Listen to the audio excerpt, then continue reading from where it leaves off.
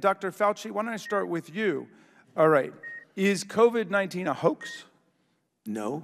Is COVID-19 going to magically disappear, Dr. Fauci? I do not believe it would disappear because it's such a highly transmissible virus.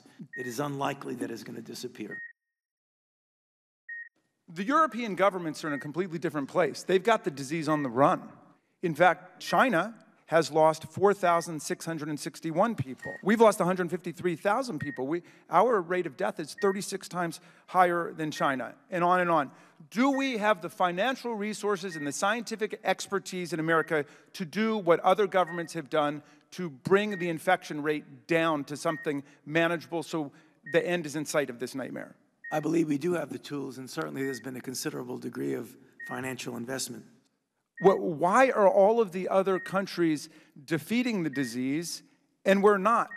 But would you agree with me that the critical difference is either the presence or the absence of social cohesion and political leadership to actually develop a plan, execute it, and stick to it?